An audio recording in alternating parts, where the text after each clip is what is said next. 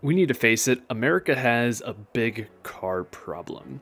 This is what the average road looks like in the United States in the current year. It is dominated by just massive, overly huge SUVs, trucks, and other military grade vehicles. To give you guys some hard numbers here, the Toyota Camry from the 1980s till present increased in size by 21%. For SUVs, the Toyota RAV4 increased by an even larger 34%, and the trucks, the Ford F-150, increased by a quarter. And along with this increase in size, there has been an even bigger increase in price.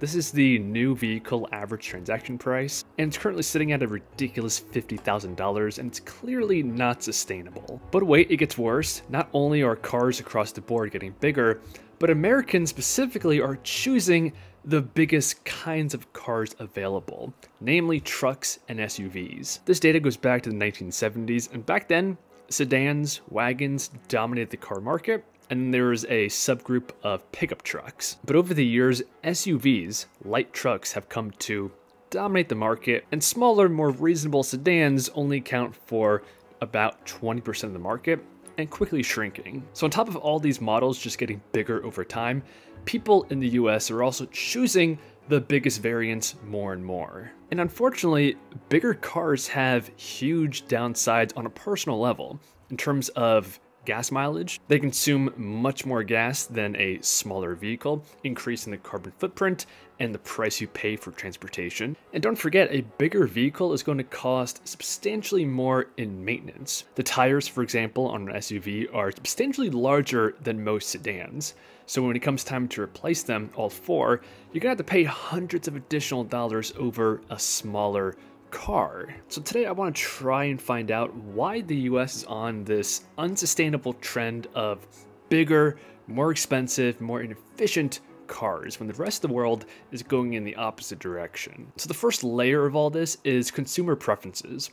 People in the US just want larger vehicles. And a major reason they say they want larger vehicles is the safety factor. They feel that the bigger the car they're in, the more safe they are on the road. Now, the data does not back this up. For example, an SUV is much more likely than a sedan to roll over in an accident. Also, the more mass a vehicle has in a crash, the more violent it's going to be for everybody involved. But even aside from that, this whole logic of buying a bigger car to feel safer on a road full of big vehicles, it becomes this positive feedback loop that forces you to buy ever-increasing car sizes to be competitive with other cars on the road. And unfortunately, bigger cars kill more people, especially children. And this is for a lot of reasons. Mobility, a bigger car is harder to maneuver. It also takes longer to stop. There's more blind spots. But yet it appears people are willing to pay the ever-increasing price for these massive cars. And right now we have these as the top sellers in the US. And it's dominated by huge trucks and SUVs. And just to prove that it doesn't have to be this way, this right here is one of the leading sellers in China.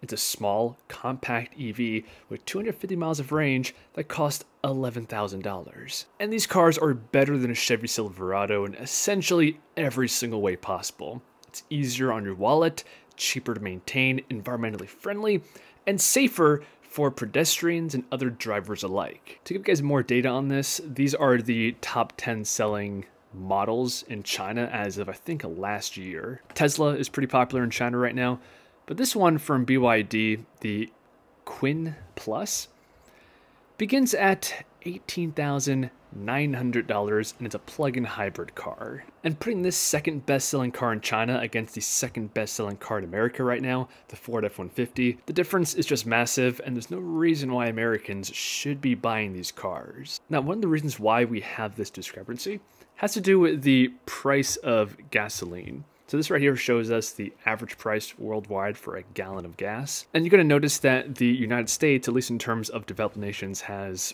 the lowest gas prices. And that's because of government subsidies.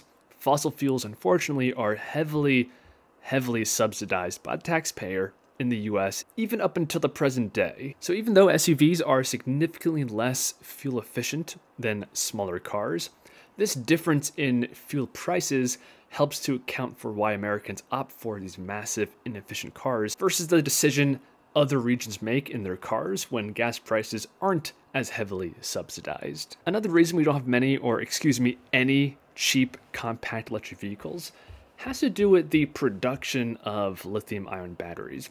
It's currently dominated by China. In 2022, China accounted for 77% of the capacity of batteries produced. And the implications of this data means that the US simply doesn't have as many companies that can produce the parts needed for homegrown electric vehicles. So the domestic EV market needs to have a lot more competition before we see vehicles that are this cheap. Okay, so if we can't produce them domestically, why not just import them? Why is this not currently for sale in the United States? Well, this leads me to the third final reason, and that is the geopolitical tension between the US and China right now. So the US recently passed the Inflation Reduction Act, which had a lot of incentives for domestic EV production. This is the program that gives you that $7,500 EV tax credit you might have heard of. But in order to qualify for that tax credit, lots of different requirements need to be met, mostly having parts sourced and assembled in the United States. There's also big tariffs for importing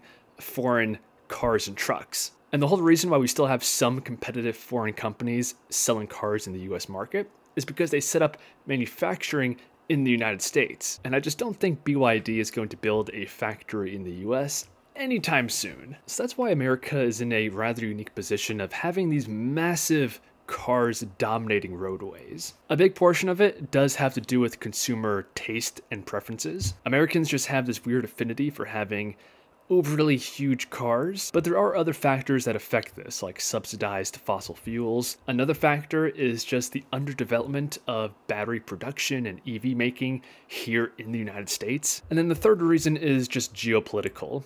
So even though there are cheaper cars out there made by foreign companies, due to protectionism, tariffs, tax incentives, we do not see them on American roadways. But if you don't believe me, take it from this random guy on Reddit. His response to why there are no cheap compact EVs produced in America right now is because compact cars just don't sell especially well in the US market. And on top of that, the EV market in the United States is still in its infancy. Most companies are just now introducing their first or second electric vehicle model. And whenever something is new, companies tend to focus on the larger, more profitable segments before moving to smaller, affordable options. That's why right now in the United States, one of the few EVs in the market is a ridiculous electric Hummer that begins at $108,000. Meanwhile, in China, you can buy this compact EV for $5,000. I will say, given enough time, the US EV market will develop to the point that they can